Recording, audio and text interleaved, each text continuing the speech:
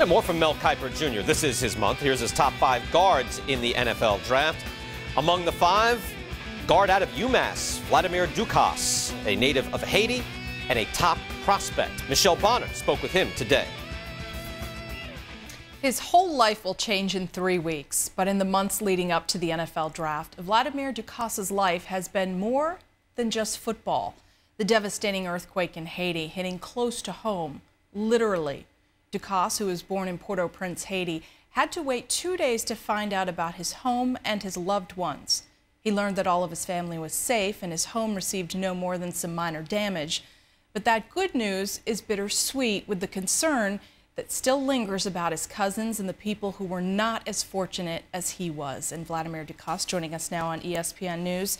How difficult has it been trying to focus on preparation for the NFL draft and also thinking about those that are back in Haiti?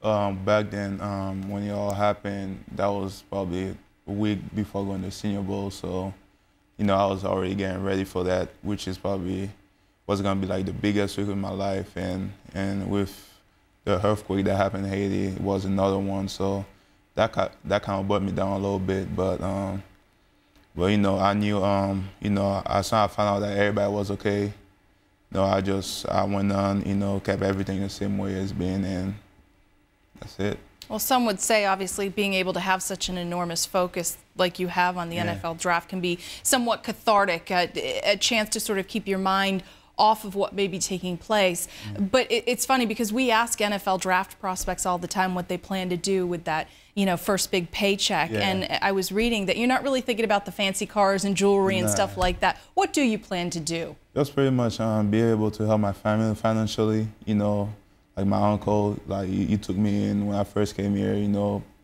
put food on the table, clothes on my back, send me to school, and be able to help back in Haiti. That's about it. Well, you've certainly come a long way since coming over here to the States. Right now, you are projected to be a second-round pick, possibly third, but possibly even as high as a late first-round pick. Right now, what is your hope for draft day? Pretty much, I don't know where I'm gonna end up. I don't know who's gonna pick me up, so I'm just waiting. And whoever pick me up, just be ready to go out there and do my best, Yeah, you don't know who's going to pick you, but do you have a team you'd like to play for? I was thinking about staying closer home, but that's about it. But And closer to home would probably mean the New England Patriots. Yeah, Patriots, Jets, Giants, Eagles probably. So. Okay, I say that only because you went to school. You go to school at UMass, and of course Connecticut. You can have a number of different fan allegiances, if you will. Well, of course, as you know by now, everybody has an opinion on how you'll play, where you'll go.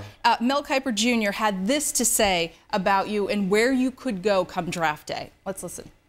I think when you look at Vladimir Ducasse, offensive lineman out of UMass, one of the best non-1A players in this draft. Certainly a kid that comes out of the Colonial Athletic Association. He's going up against some pretty good players. I think when you look at where he projects, could be a left tackle, could be an offensive guard, some think even right tackle. So with his size, his athleticism, his competitiveness, I think when you get the technique straightened out and you transition to the NFL, you're looking at a potential starter who could even go to that Pro Bowl level potentially in the NFL. But right now I would say solid starter in 2 or 3 years and a very good developmental young offensive lineman who I think ends up in round 2 of the NFL draft.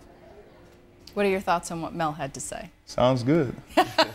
Dead on, right? Yeah. You're not saying that just because you're sitting here in Bristol at ESPN. Nah, it does sound good though, That's it. I think he's right for the most part, the size, athleticism, I got all those, but at the same time, teams looking at me because, I got good feet, and they wonder if I could play left tackle, guard, or right tackle. And so far, all my workout, they've been, trying to, put me on a different spot, right tackle, guard, and a little left tackle. So never know. So wherever I might end up at, I might be playing guard, tackle. But does that matter to you? Because most of the talk, a lot of what you read is that most teams would likely switch you over to guard. Yeah, but it doesn't matter. I'll probably, will like to go as a left tackle because, I've been playing this for pretty much all my, college career, and I feel comfortable there. But I played guard before, and I play right tackle before, so I feel like the same time, if I can play any, position on the line, the better it is for me. In the few seconds I have left with you, obviously your dad had you and your brother move over here to give you a better life. Since you moved here in 2002 to where you are right now, the first day of the rest of your professional career is in 3 weeks. What do you think about? Pretty much just can't wait for that day to come by. I'm just, right now I'm just in school, working out, going to class, and pretty much I'm like waiting patiently for that day to come. That's about it. All right, well, that day will come in just about 3 weeks. Vladimir, we appreciate you stopping by to talk with us. Best of luck to you come draft day, and best of luck to you in your professional career. Thanks.